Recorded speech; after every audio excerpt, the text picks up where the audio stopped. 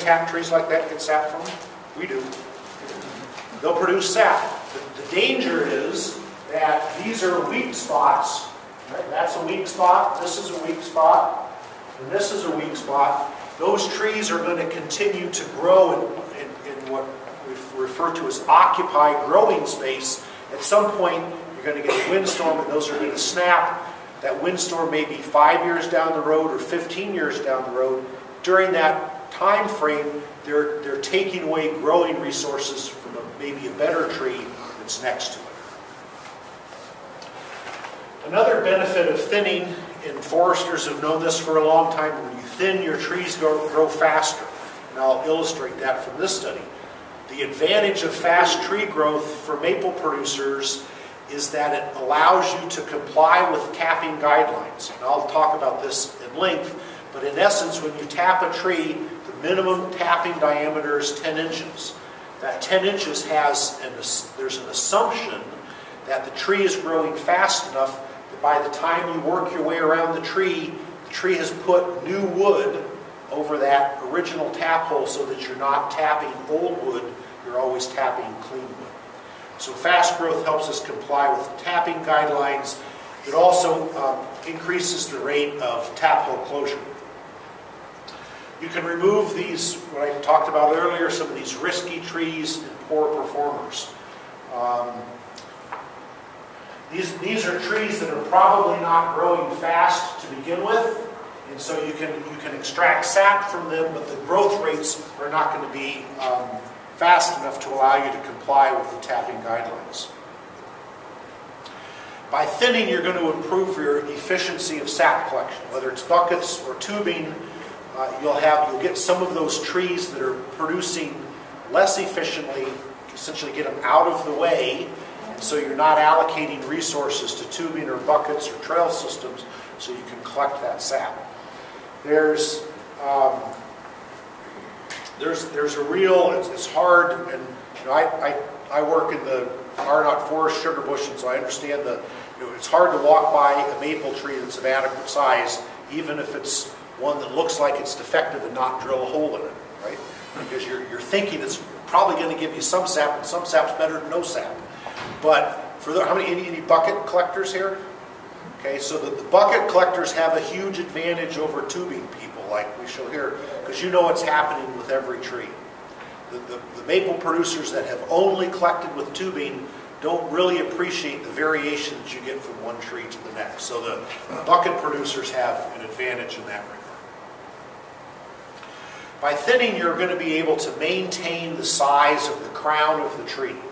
And this is if there's one message that you take away from here today, the size of the crown, so this portion of the tree that has foliage on it, and has the branches, is the most essential index of the productivity of that tree for sugar, the sugar concentration of the sap, and then the size of the tree for the volume of the sap. When you thin, particularly in a younger sugar bush, you're able to maintain the growth of those trees so that you can maintain the size of the crown. Okay? The logic, the mechanism for that is that the branches support the leaves, the leaves produce the sugar, more healthy functioning leaves, more sugar, higher quality sap. One way that we can index the size of the crown predict the sugar concentration from a tree is to measure what's called live crown ratio.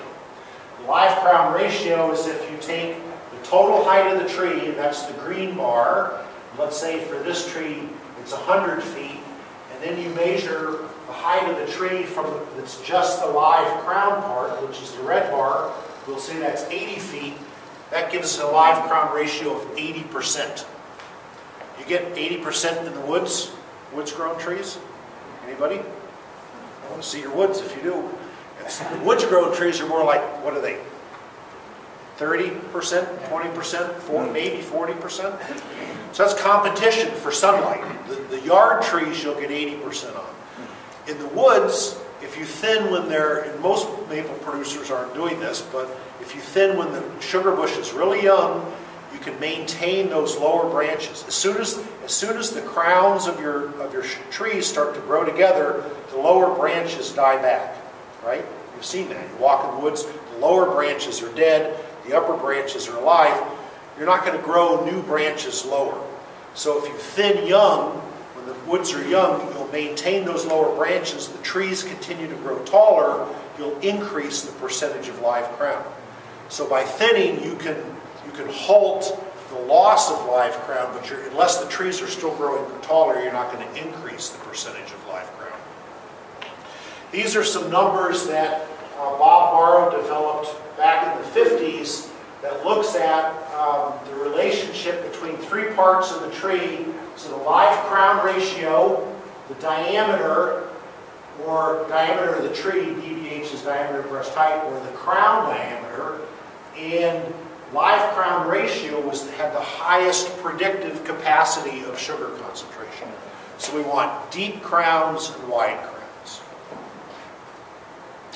Another benefit of thinning is that you can produce some supplemental product. Firewood for your wood stove, firewood for your evaporator, saw logs for timber, building a barn, whatever. And then the question that we were trying to get at is whether or not, I mean, at some level it makes sense. You say, well, why do you do research to do this? But we didn't understand fully the specific relationships. But if the trees are growing faster, shouldn't they produce higher sugar concentration? It makes sense. If the trees grow faster, they produce more leaves, then you should end up with more sugar. But we wanted to be able to truly establish that relationship, and then also be able to answer the question, how many trees should we cut? Should we cut really hard, or should we cut a little bit lighter? So we were looking at those first few bullets up there, illustrate what we've talked about. More foliage should relate to more sugar, and what it gets down to is based on some research from Quebec, where Quebec, of course, produces 85% of the world's syrup. They have a lot of research that goes into how trees grow and how to produce syrup.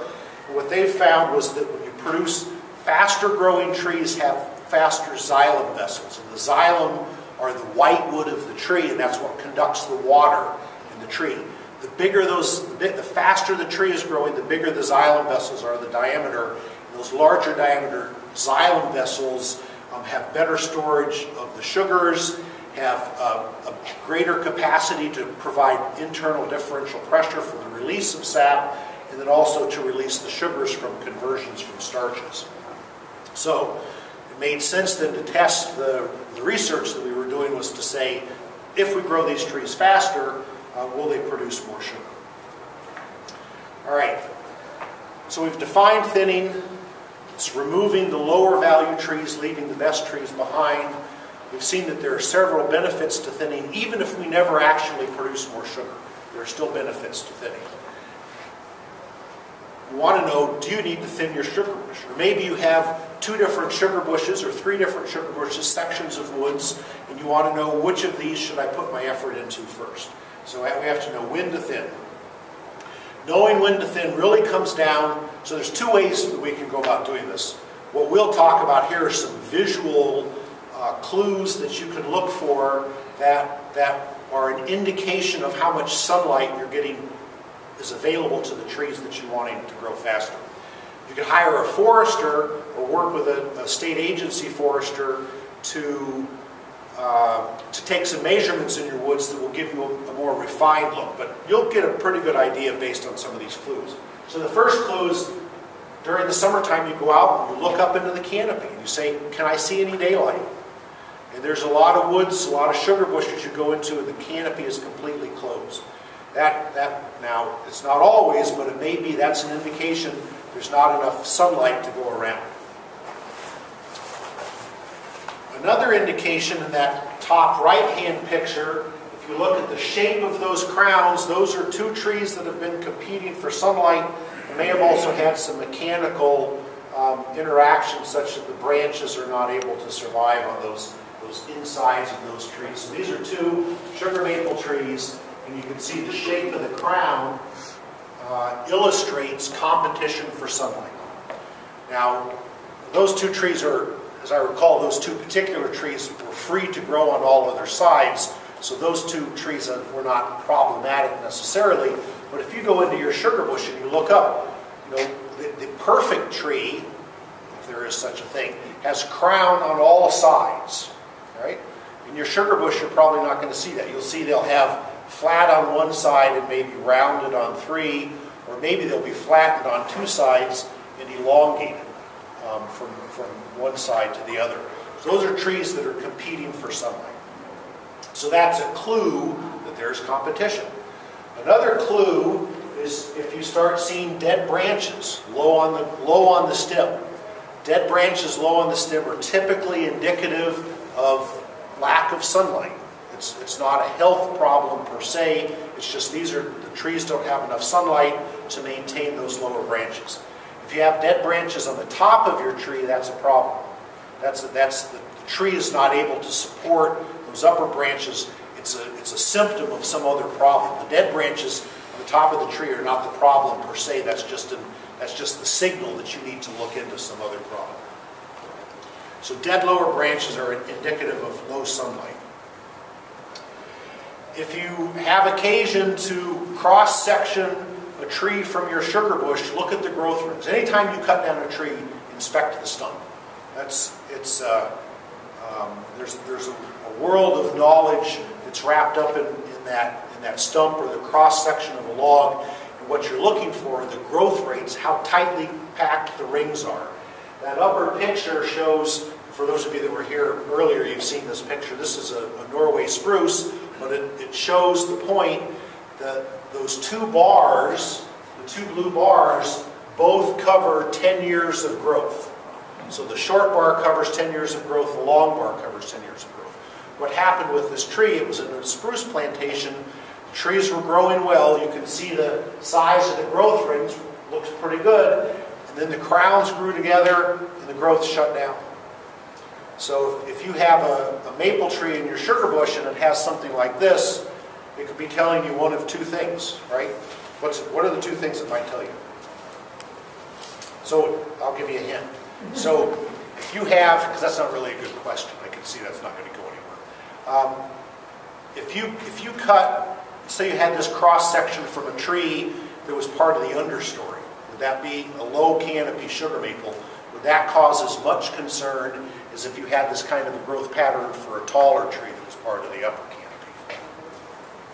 So the lower canopy tree is not going to have enough sunlight, so you would expect it to be growing slower. So you may have a dead tree, the point is you may have a dead tree in your sugar bush and it has slow growth. That doesn't mean the upper canopy trees are also growing slowly. The bottom picture illustrates a lack of understory development. Nothing in the understory. Now that's nice when you're dragging tubing or carrying buckets, but it may indicate, again here we've got two things that might explain that. One is a lack of sunlight, so there's not enough sunlight to the forest floor to stimulate some of that herbaceous plants or raspberries and other vegetation, or it may be that you have way too many deer, okay, or both. Okay, so the clues on thinning all relate to sunlight. So everything, think about how plants in general respond to sunlight. The absence of sunlight is reflected in the way plants respond to that, so those are the clues that we use to think about whether or not we should be thinning. You should be cautious in whether or not you thin in a couple of circumstances. One, if you see daylight, you may not need to thin, or it may be that you've had some recent stresses. We've had years where we've had forest tent caterpillar outbreaks and there's a fair amount of sunlight coming through. Usually you don't want to be thinning your woods when the trees are under stress. Another very significant concern with thinning is if you have thin soils or shallow root systems. Now, usually sugar maple grows best on deeper, well-drained soils, so this doesn't happen a lot. But if you have thin soils over bedrock or thin soils over a root-restricting layer, those trees, when you go in and cut, those trees will be subjected to more wind movement, and because of that, you may get some wind flow. So be careful with that. The other easy way to resolve this question is call your local DEC office and say, can you send out a forester? I need to talk to somebody about the trees in my sugar bush. They come prepaid, your tax dollars at work, so take advantage of that. All right, so now let's think about how to thin and then how to select those trees. And really, the how to thin is a nice way to say how do we kill the trees that we don't like and keep the trees that we do. So the starting point for thinning is to have clearly defined objectives. So you have to know what you're interested in. And as a maple producer, for those of you that are maple producers, the common objective is to have healthy maple trees that produce large quantities of high sugar concentration sap. So that's kind of a given objective. But you may have other objectives. You may want to produce firewood. You may want to have some recreational trails. You may want to mix some high-quality saw timber among the sugarbush trees to diversify. So there may be some other kinds of objectives that you have. You also will want to use directional, or whoever cuts the trees will want to use directional felling. Directional felling is where you decide the direction the tree falls. The tree may be leaning one way, but you have it fall whatever direction you think is going to be most advantageous. Directional felling is accomplished. You learn directional felling through a training program that's called Game of Logging. I know some of you have taken it. Game of Logging was originally developed for loggers because logging is a dangerous occupation, and there's Soren Eriksson from Sweden, right? Is that right? He's from Sweden, came to the U.S. and he said, you know, he said it in a Swedish accent, which I don't do Swedish accents very well, but he basically said, you know, your loggers aren't safe and they're not productive. And so he developed this training program that emphasizes safety and emphasizes productivity, because if you decide where the tree falls, then you spend less time dealing with problem trees. And you know how the tree is going to fall, so there's less injury. Directional felling involves a felling plan. You can see the parts of the felling plan. What's most important is that you have a plan. It's no longer a random process. Before, I've taken the first 3 levels of Game of Logging. Before I did that, tree felling was always a random event. Right? It's like buying a lottery ticket. Sometimes you hit it big and sometimes you don't. And with directional felling, you're still going to hang up the occasional tree, but you're going to do it less frequently, and you'll know how to deal with these problems when they occur. Another way to manage trees, to kill the trees that you want, is to girdle them. Girdling is an effective way to kill trees. The trees don't necessarily die immediately. When you cut a tree and it falls in the ground, it's dead. A girdled tree may stay alive for a couple of years. The other problem with girdled trees is at some point they will fall and you don't know which direction they will fall.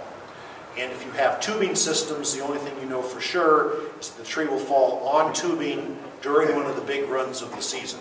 That's the way this is just something that girdled trees do. So I typically do not recommend, and as the trees get kind of mid-sized trees, smaller trees I may be less worried about girdling. The mid-sized trees I think are more problematic.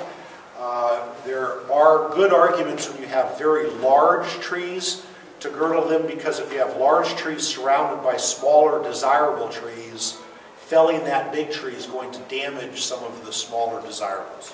So you look at each situation. If you know directional felling, it gives you the option of usually of 360 degrees, and you may be able to steer it away from some of those desirable stems. So that's how you kill the trees. How do you pick the trees that you want to remove? Let's think about what we want to retain. What we want to retain, first of all, is a mixture of species. Now, some sugar bushes are, just by the way they established, are 100% sugar maple, or essentially 100% sugar maple. That is what it is. For those of you that have a mixture of species, particularly a mixture of hardwoods, try to find about 75%, 3 out of 4 sugar maples, or maybe you're tapping red maples, 75% sugar maples, and then 25% other hardwoods. And the logic for this is based on some research out of Vermont, where they were finding that those forests that were not monocultures, that had mixtures of species, had a lower incidence of native insect defoliation impacts than those sugar bushes that were 100% sugar maple. It's just the way those insects interacted with the forest. So if you have that mixture, you can expect to have maybe less impact of insects. Now, use some common sense as you go to find that mixture. Remember that sugar maple is a site-demanding species. It's going to grow best on the best soils. In most sugar bushes, you'll have areas where you have maybe a low spot that's poorly drained, or you have kind of a high rocky dome that's got thin soils. Those are areas that sugar maple is not going to grow well to begin with.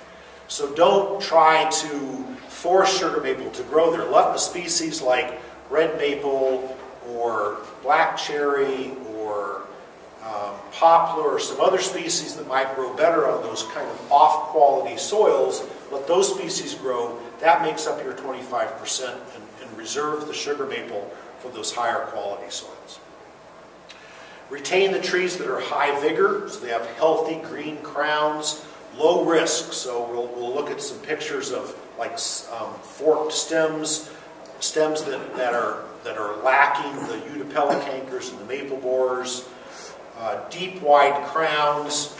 I'll show you some pictures of the upper canopy. We're going to go through all of these. And then the final thing is worry about sap sugar concentrations. After you've gone through maybe a couple of times thinning your woods, then you might be thinking about which trees have the best sugar. All right, so think about which trees you're going to retain. Here I want you to look at the crowns. Right? And none of these are probably sugar maple, but the tree that's in the upper left-hand corner has a nice wide crown. It looks like a fairly deep crown. The tree that's in the center, this has a decent crown on the lower right-hand side, but the upper left-hand side illustrates competition for sunlight. So that tree in the center, the crown in the center is maybe not bad, but it's not great. And then you have some real loser trees over here. So the trees that you might want to concentrate the growth on would be this tree and maybe this tree.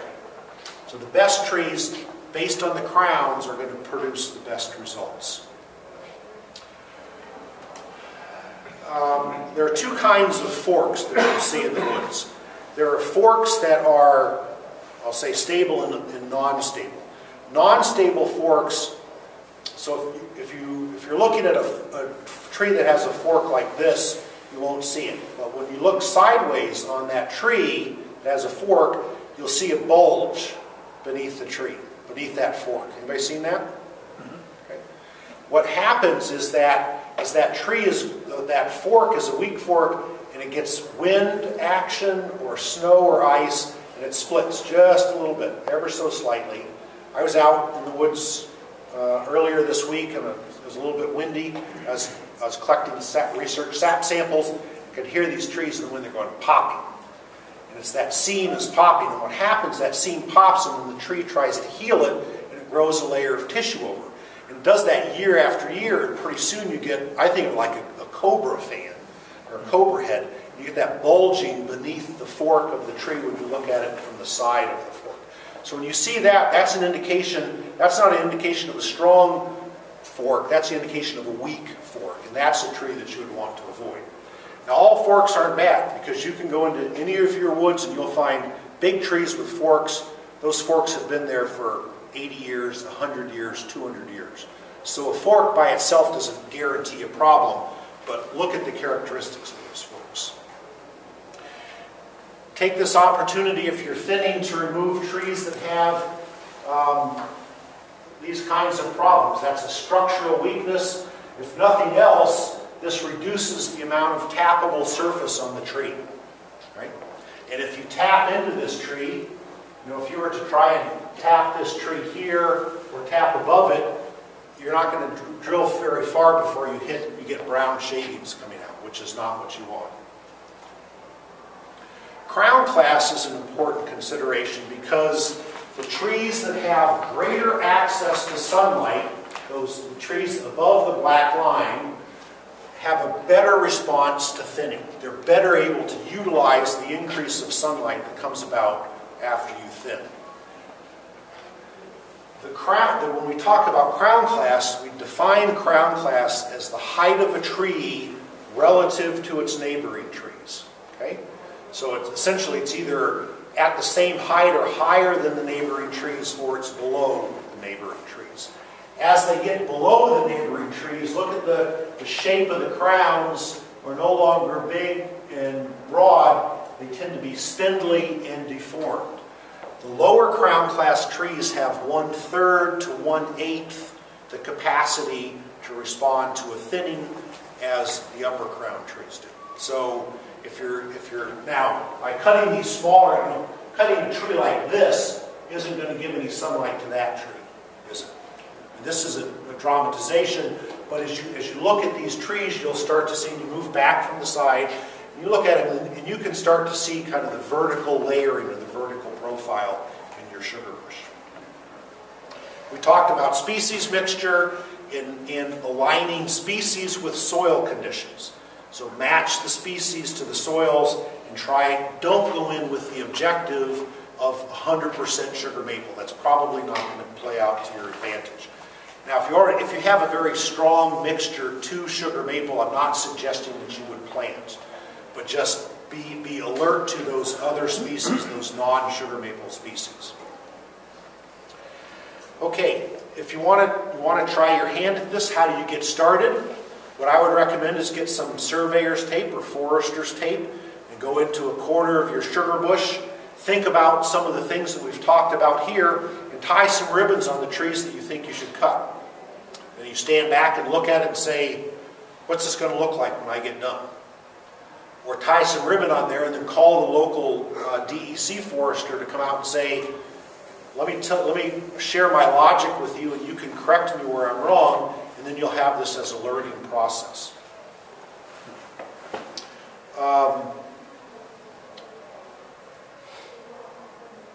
One of the bullets up there that I want to emphasize is that utilization has drawbacks. By utilization, you cut a tree and it's on the ground, and a lot of people look at that, and there's actually the state maple specialist, Steve Childs, has a very strong chip in his brain. I call it his utilization chip. He can't stand to let a log lay on the ground. He heats with wood, he sells firewood, and I appreciate that very much. But extraction, utilizing that wood comes sometimes at a cost. And the value of some wood, there's time involved in it to begin with, and there's also the potential of damage to the trees that you're trying to favor by thinning. So I'm usually less concerned if the owner is the one that's utilizing, because they have a vested interest in the trees that are left behind. I get more nervous when maple producers come up and say, oh yeah, I was doing my neighbor a favor, he needed some firewood, and I told him, sure, go ahead and get some. And you don't know what training the neighbor has with a chainsaw, you don't know if the neighbor has the right size tractor or equipment to get in and out effectively, and you don't know if the neighbor really cares about the residual tree. I mean, chances are they do, but they may not have the same concerns that you would show. So be alert to those opportunities to utilize. The final bullet is about a thinning workshop. I do a series of sugarbush thinning workshops around the state. I've did the last 2 years. I'm going to do some more this upcoming summer. If you look, I mentioned the website, the Cornell ForestConnect.ning site has a calendar of events. Look there for the schedule of sugarbush thinning workshops. Okay, so now let's do a look at the thinning study. This is where about 7 years into this from the early phases of the research. From the early phases of the project is an integrated research and extension project. So we're doing research again to thin sugar bushes and look at the response of trees to that thinning, primarily in terms of the sugar concentration. We started this work at the Arnott Forest near Ithaca, and it started almost happenstance. We had an area that was thinned to demonstrate different harvesting techniques, and when we got the timing of that coincided with me becoming more active in the Cornell Maple program, when we got looking at that woodlot section of woods, and I said, there's a lot of sugar maple. We can look at the thinning response of these sugar maples. So we started collecting data. From that, we developed a statewide research project that had a uniform cutting pattern, and we worked with cooperative extension educators and maple producers. The maple producers provided the trees, we provided the cutting, and the maple producers and extension educators are collecting that data. The basic design at the Arnott Forest, and I'll show you some data from that, started back in 2003, 2004, where we were looking at trees that had different numbers of sides that were free to grow. So a tree can have either 0 sides free to grow or up to 4 sides free to grow. We're measuring diameter growth rate, sap sugar concentration, and also in some of those trees we're measuring the volume of sap, the flow rate of sap. The sap is always, the sugar concentrations of our research trees are always divided by what we call our witness trees. Because sugar concentrations vary every year, we were expecting the research trees to be increasing as they had more sunlight. They'd be increasing in sugar, but we knew that they would vary from year to year, so we always standardized it by those witness trees. So it's always, the witness trees are always at 100%, and then our research trees are always above or below 100%. We expanded that to our maple cooperators on 14 different properties. They each have 3 different research plots. One plot had no cutting, one plot had 20% removal, and one plot had 40% removal. So no cutting is the control, light thinning, and then a heavy thinning. They were monitoring the same measurements on those trees. This is where we looked at, we visited many counties, trying to find cooperators that had the kind of the right configuration of trees. We ended up with 14. And we started by asking the question, our assumption is that trees are going to grow faster, they're going to produce more sugar. So first thing we need to say is, do the trees grow faster? And we talked a little bit about this, but I want to illustrate why it's important that the trees are growing fast. If this is a representative 12-inch diameter tree, and the gray spot here is you drill a hole in a tree. Once you drill that hole, you always have that hole. And what you may or may not realize is when you drill that hole, the hole is colonized by microorganisms, mostly bacteria and yeast, and those stain the wood. And the tree recognizes that hole as an injury, as it should. And sugar maple trees all trees have this process, but sugar maple is effective at compartmentalizing a wound. So it isolates the wound. It knows that it's going to be infected to the extent that trees know these things. And it prevents the microorganisms from spreading into other parts of the tree. So it seals off a column of wood 16 inches, at least 16 inches above and below the tap hole. So you can envision essentially a rectangle of wood that's no longer functional to move sap. That's 32 inches long, about 1 inch wide, and then however deep you drill your hole. Does that make sense? So this is a column of discoloration. So if you've ever seen a board that comes out of a tree, you see those streaks, that's what's happening. Well, when you drill a hole in a 12-inch tree, that 1-inch hole, you can, if you remember the relationship between diameter and circumference and pi, 12 inches times 3.15, whatever pi is, gives you about 37 1-inch points of entry around that tree. And that assumes that you don't have some kind of a defect on the side of the tree. You can drill 37 holes or 37 years before you come back to where you started. Right? So the tree has to be growing fast enough so that in 37 years you've grown enough wood that you don't drill back into that column of stain. Because if you drill back into that column of stain, you've added oxygen to a section of wood that had been previously without oxygen. It was anaerobic. So you drill into it and you add oxygen to that stain, you activate those microorganisms, and you allow the microorganisms to come back into the rest of the tree. So you've provided a mechanism for those decay organisms to have oxygen and to spread. Hey, Rich. We can hear you.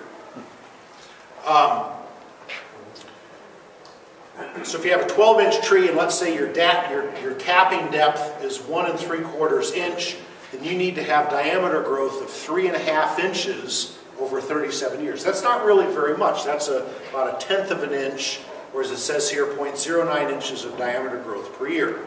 That obviously varies with the smaller the tree, the faster the tree needs to be growing. The deeper it is, the faster the tree needs to be growing.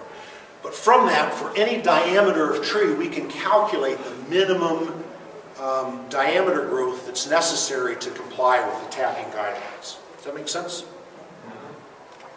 It felt like a very long-winded way to get to that point. So, for each of our research trees, these are the research plots. They're collaborators, and we broke out the collaborators. We said there are some collaborators whose trees have an average diameter less than 10 inches. Collaborators, tree diameter that is, has an average diameter between 10 and 14. And then the research collaborators that had tree diameters that were greater than 14 inches. For each of those, and these are all averages, for each of those we have the control trees, the 20% cut, and the 40% cut. What we found was that only the trees that were in plots that had been thinned were growing fast enough to reach that minimum diameter growth. So this blue bar is the minimum diameter growth that's necessary. None of the control trees were growing fast enough to comply with the assumptions of the tapping guidelines, only in the thinned plots. Now that doesn't mean you can't tap these trees. And for a lot of years, you can get away with tapping those trees.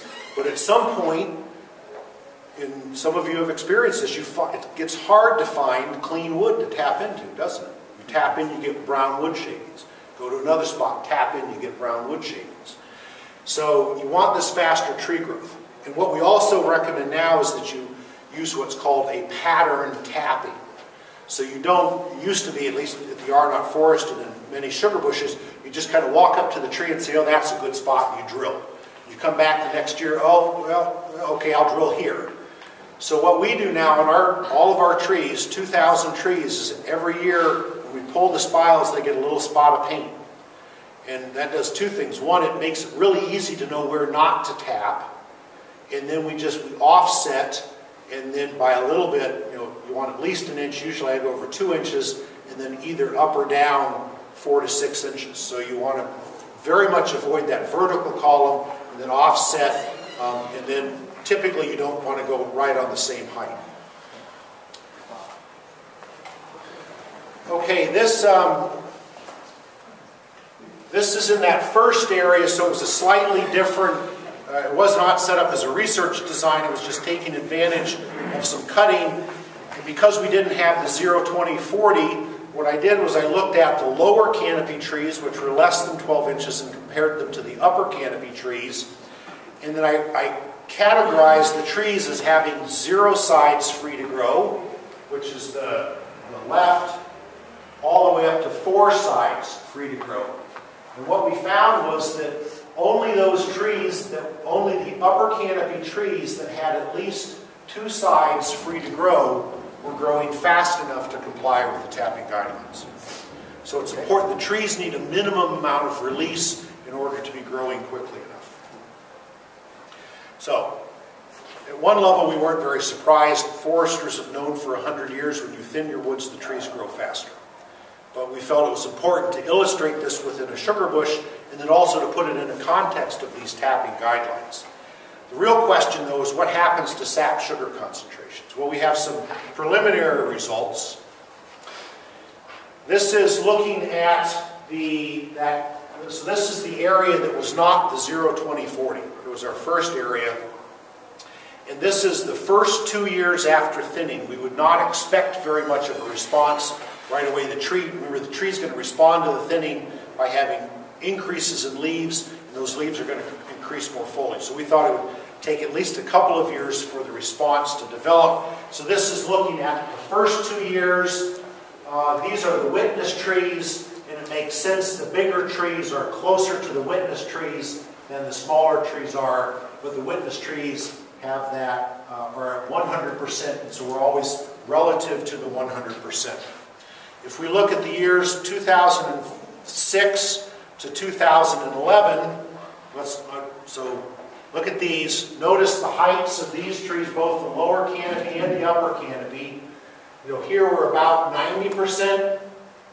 Here we're a little over 90, and here we're about 100 or a little above 100%. Look at the average of the next several years, and you can see that we're gaining, even in the lower canopy, maybe 10%, and over here we're gaining as much as 20% increase in sugar relative to our witness trees. I'm going to jump past these. So let's look at our maple producers. These are the maple producers that have the smaller diameter trees. And we see the blue, the dark blue is the control, so that's always going to be at 1, or what would be 100%. The red is the 20% thinning, the green is the 40% thinning, and this is looking at the first 3 years, 2007 through 2009. 2010, remember what happened to the maple season in 2010? Bad. It was our worst year on record. What about 2011? So in 2010, nobody got any sap. We didn't get any data from the collaborators. 2011 was a great year. Everybody's making syrup. We didn't get growth. We didn't get any sap data for 2011 either. So this is only looking at those first 3 years. What it shows us for these smaller diameter trees is that early on there's a pulse, but it drops down, particularly in the heavy thinning. We have an initial loss of sugar concentration, probably from what foresters know of as a shock of thinning. We see that same pattern, but more dramatically as we go into bigger trees. So the bigger the trees are, the greater the negative initial response to thinning. So there's a loss of sugar concentration, but what appears to be a recovery. So the red is the 20%, the green is the 40%, a decline, but then what appears to be a recovery. So we really need, this year we're putting a strong press to make sure we get research data from all of our collaborators. And then on the bigger sized trees, the same basic pattern. A thinning shock, a decline in sugar, in the first 2 years, and then by the 3rd year, what appears to be a recovery. So what do we likely conclude from all of this? Thinning is going to, particularly in the upper canopy trees, increases the growth rates and probably over time will increase sugar concentrations. Sugar maple trees that have at least 2 sides free to grow are going to have the best response to growth and best response to sugar. And the growth response, the diameter growth in the sugar concentration is most favorable in sugar bushes with an average tree diameter less than 10 inches, but all sugar maple trees respond. There's an initial decline in sugar concentration, but that appears to recover by year 3. And what we saw in the area where we started was that by year 7, we had up to a 20-some% response in sugar concentrations. So what do we recommend? And I'll stop with this, and we can have some questions. If you have a young sugar bush, start thinning as early as you can in your younger sugar bushes. Particularly if you're going to be tapping it in a few years, get in there as soon as possible, and certainly before you start tapping to thin that sugar bush. Give it a couple of years to recover. It's also, I find that maple producers, it's really hard to get them to cut a tree that they've already tapped, because you have a personal relationship with that tree, and you've seen the averages, that the average tap tree gives you a quart of syrup. So you just imagine that every tree is giving you a quart, which it isn't. So you're reluctant to cut those trees. So if you can cut them, and it's okay to cut a maple tree. I want you to know that. It is okay. There's no long-term, it's not sinful for a maple producer to cut a maple tree. Monitor the larger trees and thin lightly, particularly, so more like at a 20% level when you're working with those larger diameter trees. Probably the best cutting intensity will vary from producer to producer. Both the light thinning and the heavy thinning showed an initial decline and then what seems to be a recovery. So I would adjust the thinning intensity depending upon how you're working in your woods. If you're doing your own cutting and you have a tractor or an ATV and you're utilizing the wood to whatever extent you are, I'd cut lightly and just kind of work your way through your sugar bush a little bit at a time. If you're working with a logger and you know it's going to be 15 years before you have another operation, cutting operation, or you have an extensive tubing system and you know you're going to replace that tubing system every 15 years, synchronize the thinning with whatever else you have going on in your woods. Okay, final point I'll make here, and you all have this as a handout, measure your trees before you tap them. Right? Those smaller sized trees, they're not growing fast enough, they're really not producing much sap volume, and they're not really producing very high sugar concentration. So make sure you're at those minimum diameters. I don't think you can, from the wounding that you do to the tree, in my observation, on those smaller trees, you're not recovering enough sap to justify it. I found some 7 and 8 inch diameter trees in the R-knot that were tapped. So everybody, I'll say everybody, almost everybody does it. Try not to do it. There's really not any gain for that.